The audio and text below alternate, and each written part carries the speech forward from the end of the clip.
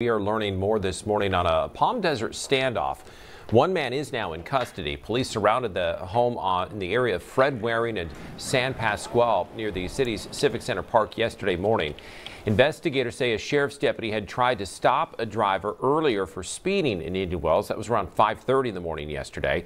That driver did escape, though, evading deputies until they later spotted the suspect vehicle in a Palm Desert neighborhood. A standoff ended when deputies obtained a search warrant. They entered the home. A 38-year-old Palm Desert man was arrested on a number of charges there. Stay with News Channel 3. We'll bring you the latest developments there.